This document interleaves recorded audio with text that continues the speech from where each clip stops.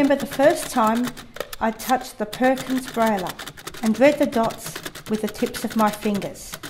It was the key to me communicating. The Braille dots are like a secret language that only I can understand.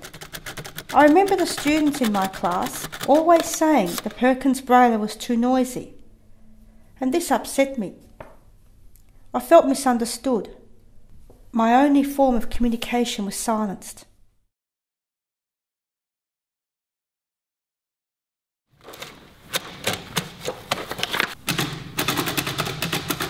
Dear Perkins Brailler, the students in my class don't like you.